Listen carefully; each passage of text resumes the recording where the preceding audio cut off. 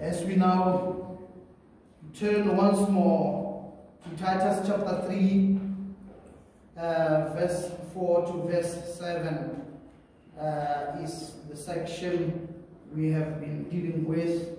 This is the third week of our study of Titus chapter 3, verse 4 to 7.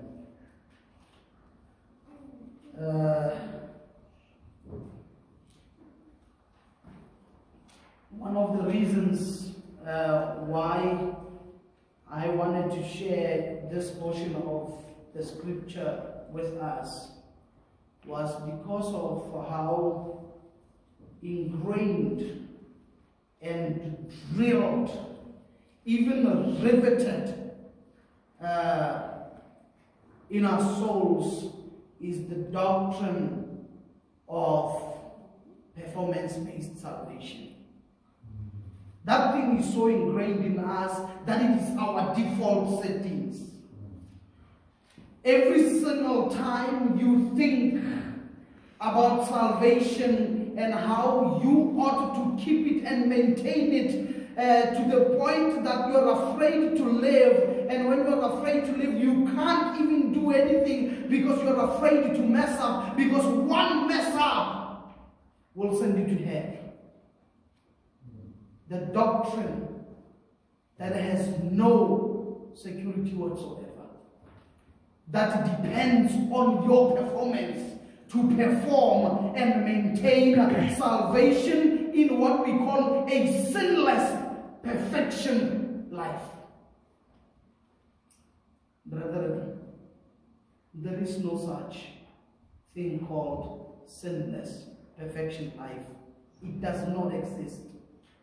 It does not exist. We will never be perfect. And don't get me wrong, we ought to strive for perfection. We ought to live a holy life. We need to pursue holiness, for without holiness no one will see the Lord.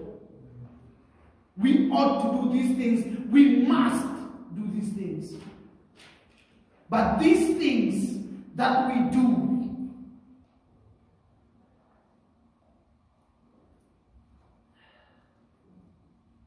we have placed salvation in a box that has something called confession, which is something we think needs to happen so that salvation is there. Confession.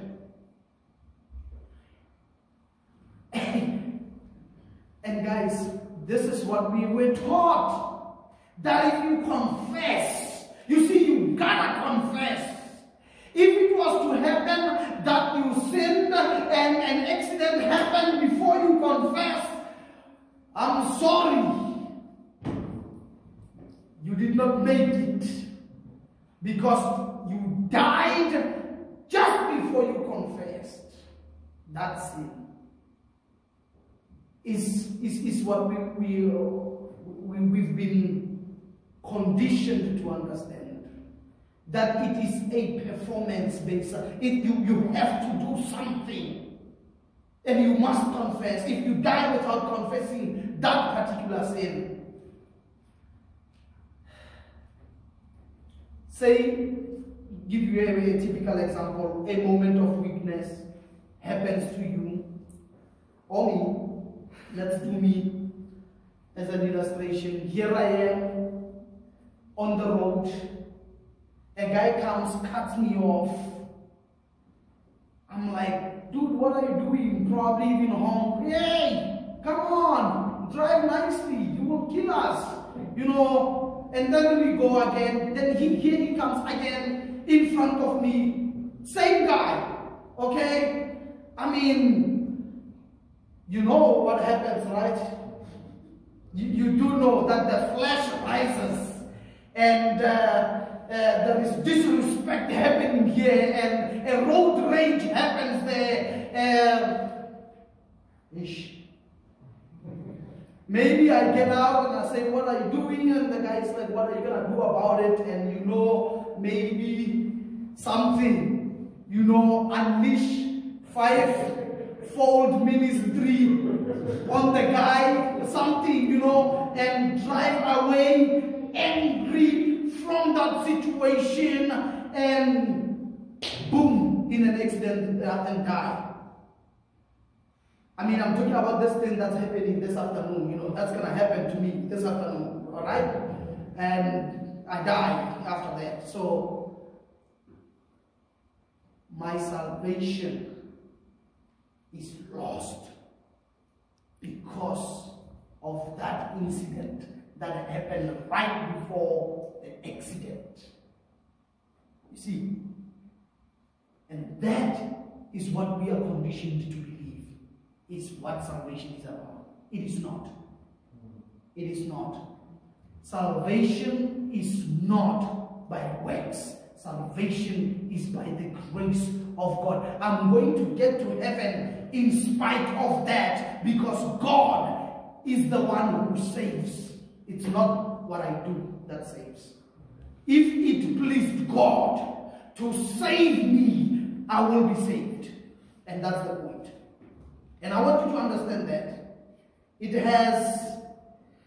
It's a dangerous thing to preach. I understand that. I know it sounds like a license for people to sin to be saved anyway. It is not a license. Okay? The scripture says, no, absolutely not. It's not a license. When you take it as a license,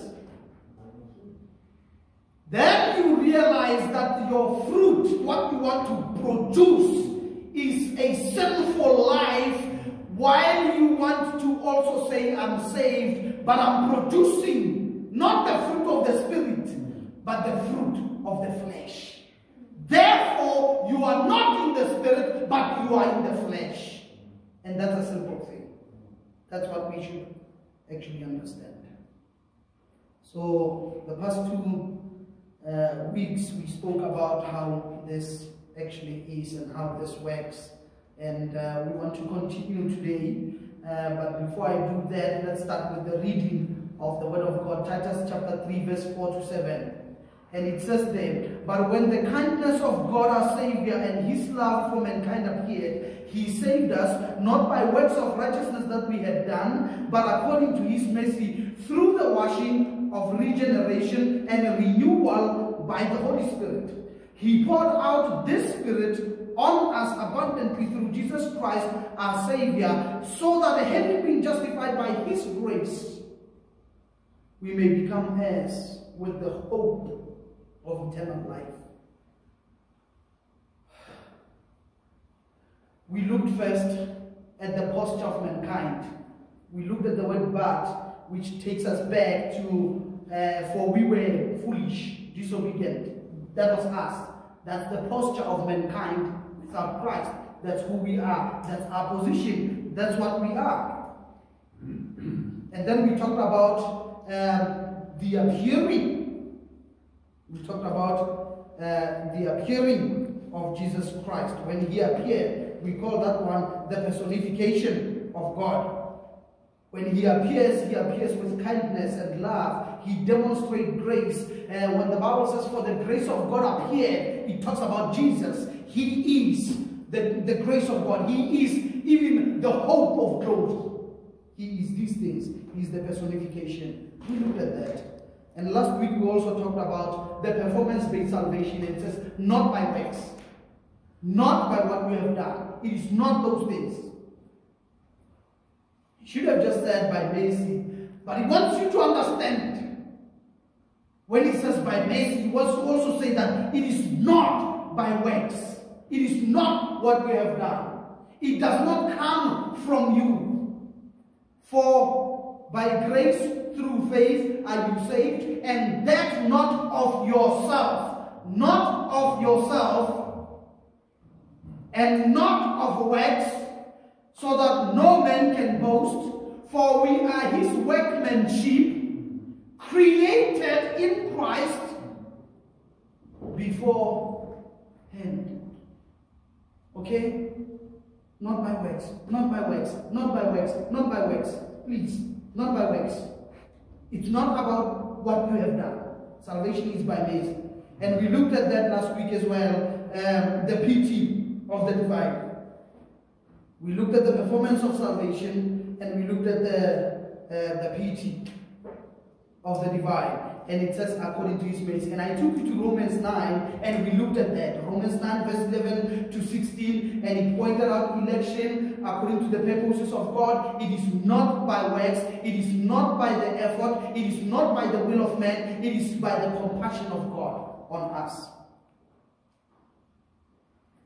Let me remind you, the title of this sermon is He Saved Us. He, God, the Savior, the subject, He saved, okay, the action, the activity, the verb. This is what He did, saved us, the object, right? The recipients of the action, the benefactors of the action, us. He saved us. It should be sufficient when it said He saved us. And you say, how are you saved? Say, He saved me. That's how. He did it. I didn't do anything. It's Him. He saved us. He saved us. But let me just finish it up for us. Turn with me, 1 Peter chapter 3. 1 Peter chapter 3. Not chapter 3. 1 Peter chapter 1 verse 3. 1 Peter 1, 3 to 5. These things are there and are so clear. 1 Peter 1, 3. Praise the God and Father of our Lord Jesus Christ. Praise Him. Praise Him. I want you to see that. It is praise God. The God and Father of our Lord Jesus Christ. Praise must be directed to Him. Why? According to His great mercy, He has given us new birth into the living hope through the resurrection of Jesus Christ from the dead, and into an inheritance that is imperishable, uncorrupted, and unfading, and kept in heaven for you. You are being protected by God's power through faith for a salvation ready to be revealed in the last time. Praise be to God, the Father of our Lord Jesus Christ. Notice, praise not to me. It is not me who must get the praise for salvation. It is God who must get the praise for salvation. Why? Because of His great mercy. Again, mercy is in play. The pity of God is the one that brings us in. He has given us the new birth according to His mercy.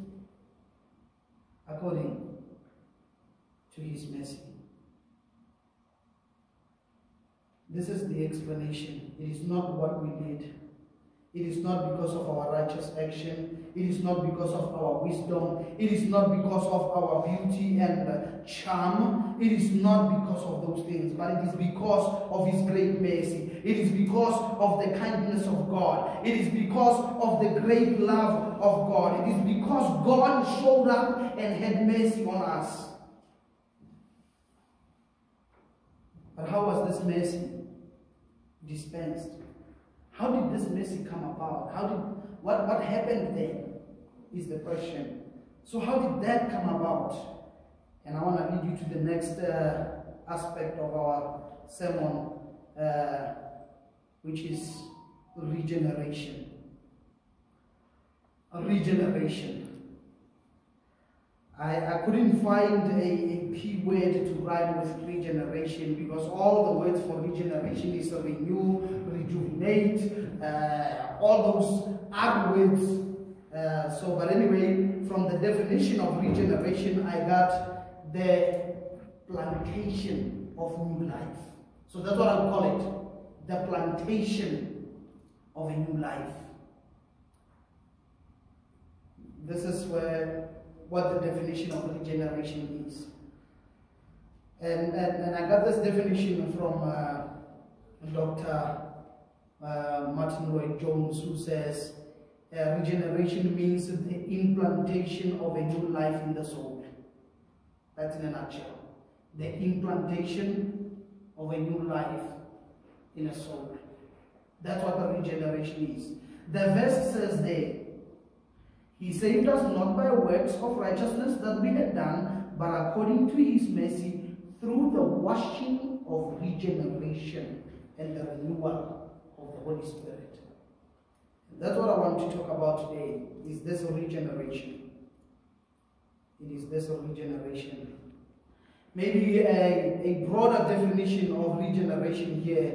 It says, it is the act of God by which a principle of new life is implanted in a man or a woman, with the result that the governing disposition of the soul is made whole. The governing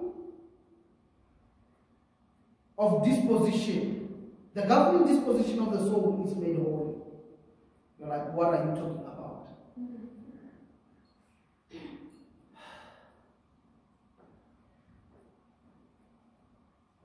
You have all your faculties inside of you, your decision-making process, okay, your thoughts, your will, all those things, your affections and all those things, they are there inside you. There is something behind them that governs them. It's called a disposition.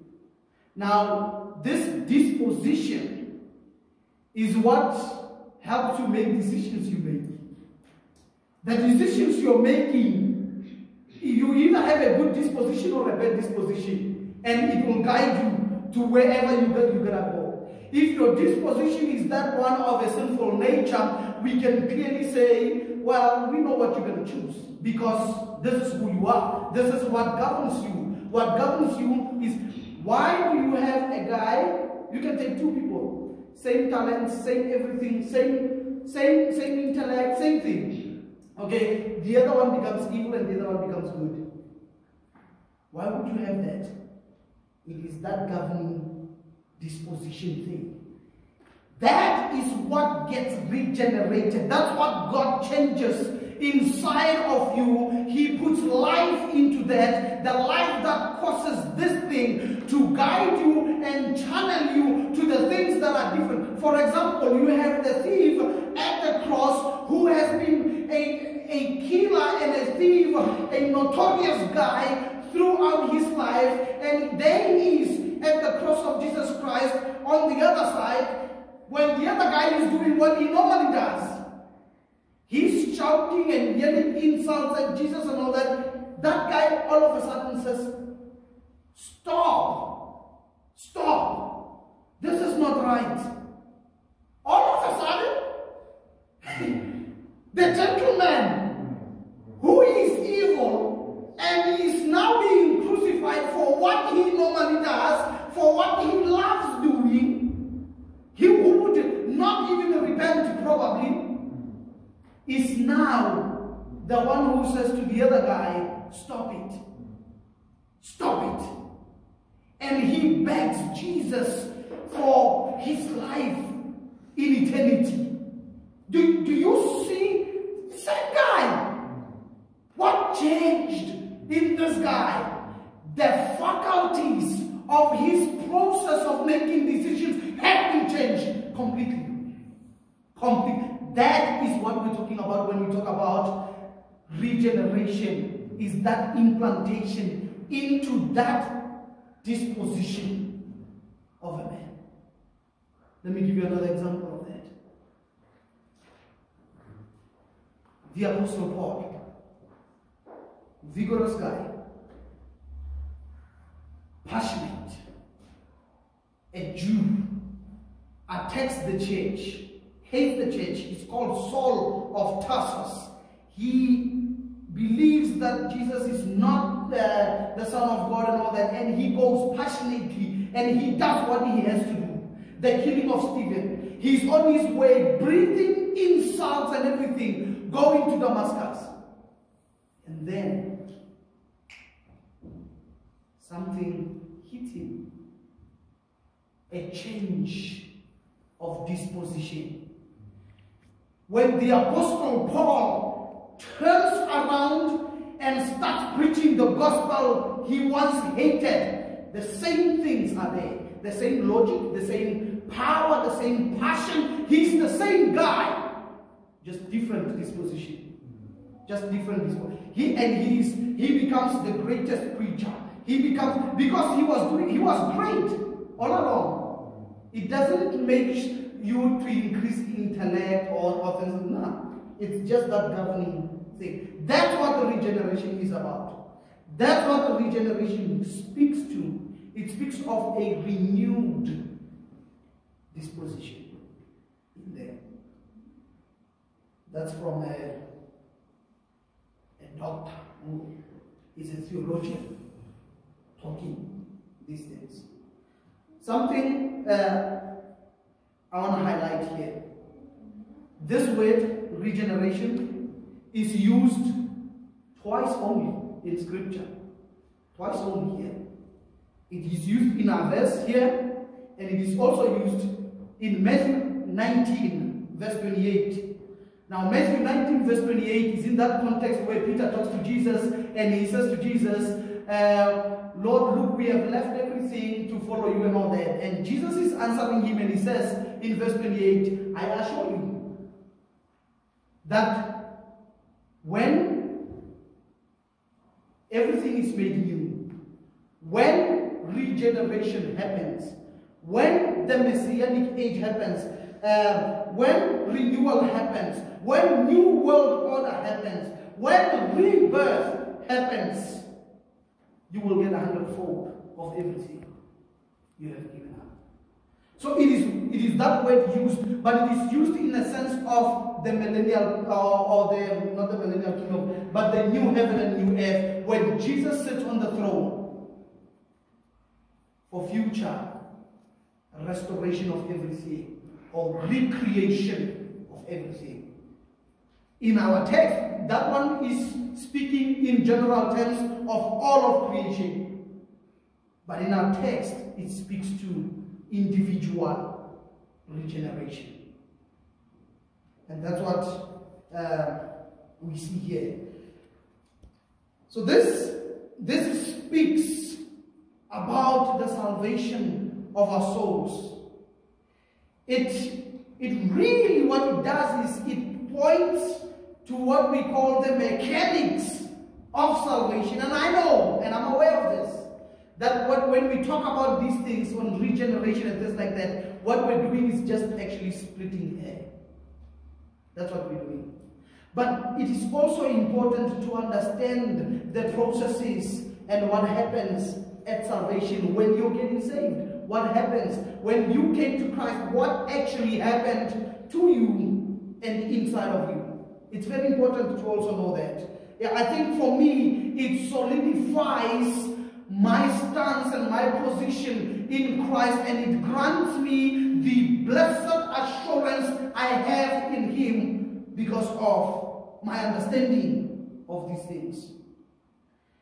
And so I want to employ this method to explain this salvation. He saved us, how mercy, regeneration, and all this. How did that happen? I want to talk about just to give you the order of salvation. How salvation actually happens. The order of it. Some people differ with how the order should be laid out. I believe this is more accurate to the Word of God, and is more logical to think about it as well. It's pretty logical. So I would say the first thing is eternity past. That I want you to see. Eternity past. In eternity past, God, in His foreknowledge, or as we say, in the intertrinitarian council, and I know you don't like me talking like that, in the intertrinitarian council, before everything was made, there was God the Father, God the Son, and God the Holy Spirit, and they decided on what to make and what will happen on the earth and everything that transpired on the earth. Even the future that we're still waiting for was decided in eternity past by the Godhead. That's what happened. So in eternity past, God made decisions. Decisions there. Those decisions are what is happening even today. So in eternity past would be the first thing that happened. God making a decision there and God choosing. The Bible says He chose us in Him before the foundations of the world. So if election is before the foundations of the world, and by the way, not only election, but the names in the Lamb's Book of Life were written before the foundations of the world. Before God created it, He already had names. Okay? So you have election, you have intertrinitarian council, eternity past, election, predestination. Okay? What God chose, God predestined and made sure that it will accomplish its purposes and it will arrive to the destination that God wanted. So predestination was done as well. This is where it will arrive. This is how it will navigate. This is how it will go. Okay? That was also done. And then we got what we call the gospel calling. The gospel calling. So for you to be saved, God in eternity past decided to save you. Then He chose you out of the many. He chose you and then predestined that the gospel will come to you in Unit 6 on the 6th of September around 11 or just before 12. This will happen to you. God has ordained that. God makes sure that the preacher is not sick. God makes sure that our church is able to meet even when other churches are not meeting. God makes sure that these things, all the pieces of the puzzle are all together there so that that day comes because God predestined it to happen. Unless the predestination somehow displays the weak hand of God. I don't think there is such a thing called the weak hand of God. So therefore, on that day, the gospel call is made. Salvation is proclaimed. God organizes the preacher. God organizes a text. The preacher understands the text. The preacher is explaining the text. The preacher says a word that will strike your soul, and this thing happens. The gospel call, effectual call, and it's happening in time when you are alive. That happens. Remember, it started in eternity past, but it's happening in your life. And then when the gospel call is made, regeneration happens. But how?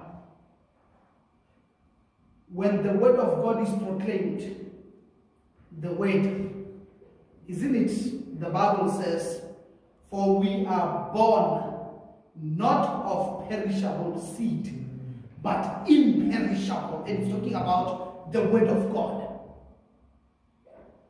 Faith comes by hearing, and hearing the word of God. So the word of God is an essential component for regeneration to happen in your soul.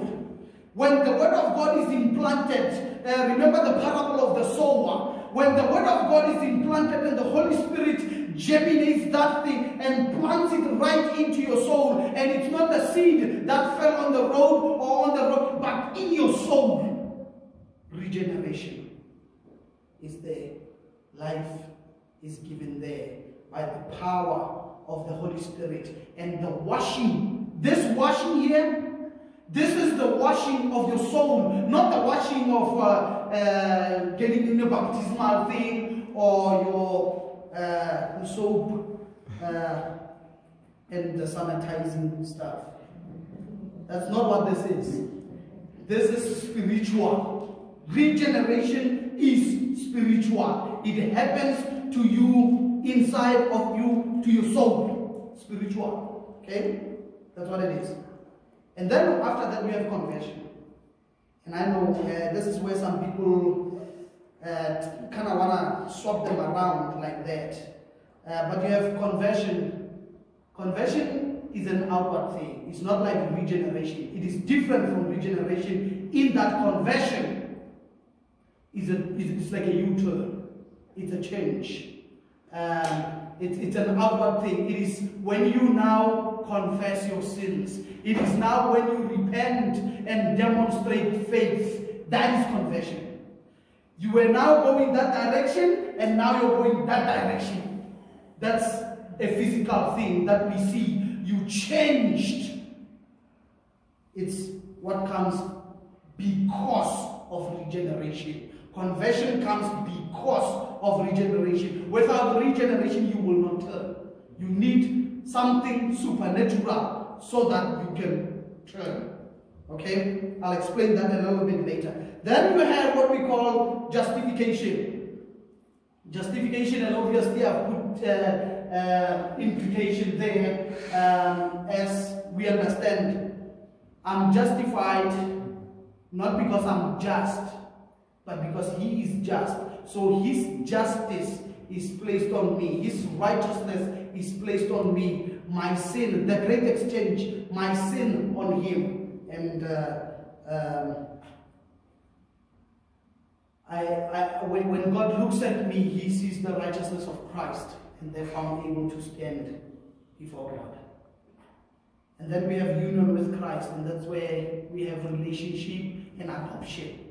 That's what comes, because now I've been made righteous, and I am right with God, and I'm adopted, and I'm made heir together with Christ, and I will inherit heaven as well. And obviously you have sanctification, which is that the process of making one holy.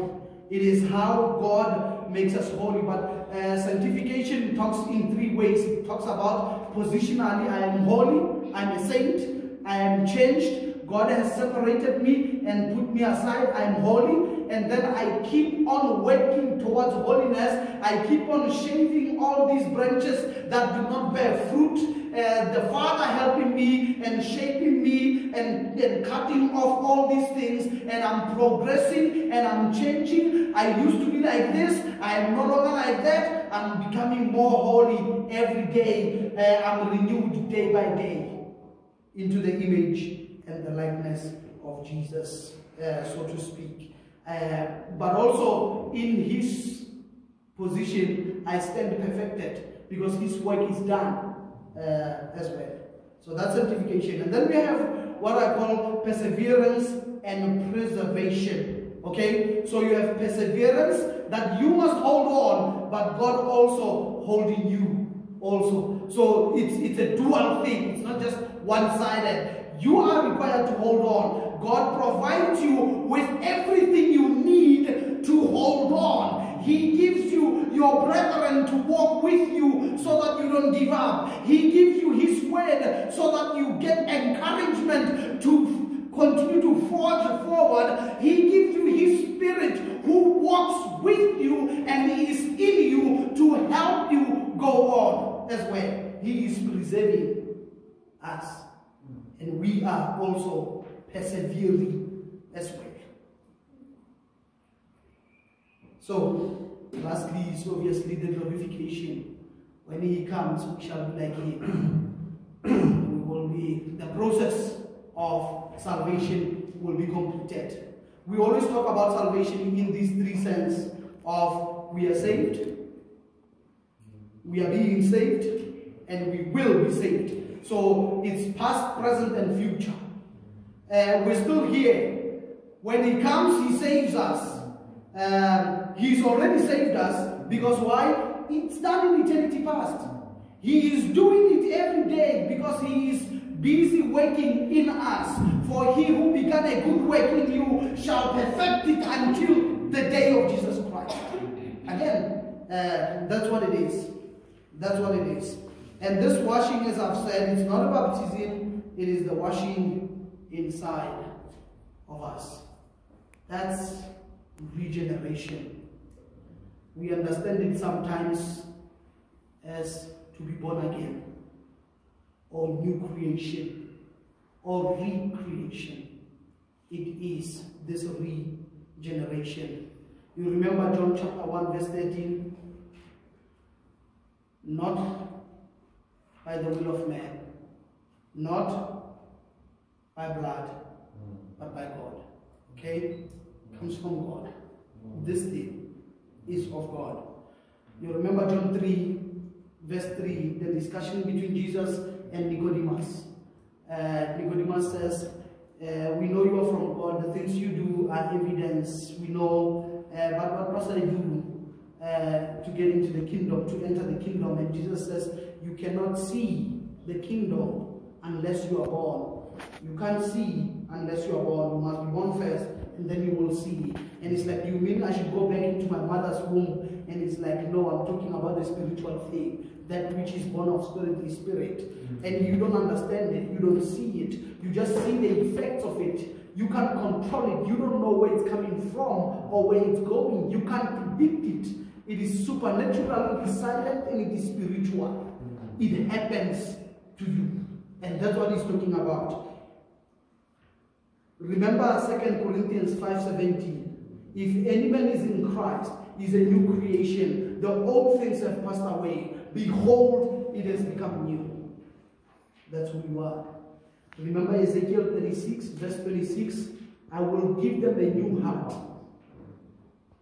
I will remove the heart of stone and put in the heart of flesh. I will cause them to walk in my statutes. I will be their God and they shall be my people. Remember that? Let me close with this verse and I want to read it. It's in James chapter 1. In James chapter 1.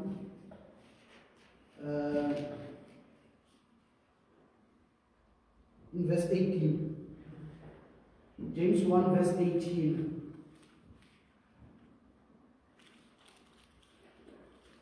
By his own choice, he gave us a new birth by the message of the truth, so that we will be first fruits of his creatures. By his own choice. He gave us, it's a gift, he gave us new birth. And it came, like I told you, faith comes by hearing and hearing the word, by the message of truth. So that we will be first fruits of his creatures. He saved us. Let's pray. Our Father, we thank you today. Thank you. Thank you, Lord, for your word. So potent, so powerful, so sufficient for our souls. And I pray, oh God, that your word will dwell in our hearts richly, that from our souls will overflow the streams of living waters to touch other lives in the name of Jesus Christ. We pray, O God, that your word will not return void. We ask, O Father, that the seed not be stolen by the birds of the air. Let it produce and bear fruit in each and every one of our lives. We ask this in Jesus' name. Amen.